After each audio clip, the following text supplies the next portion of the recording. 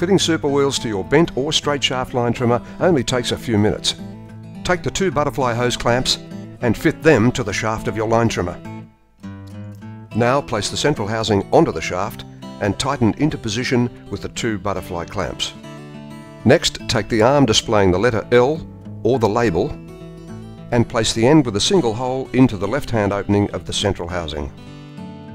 Now fit the right-hand arm, align the holes, and with the nuts and bolts supplied, tighten both arms firmly into place.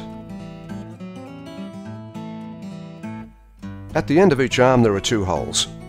For a straight shaft line trimmer, use the outside holes, and for the bent shaft line trimmer, use the inside holes. Only use 2 or 3 turns to tighten to ensure the caster wheel rotates freely. And now you're ready for trouble-free edging and trimming.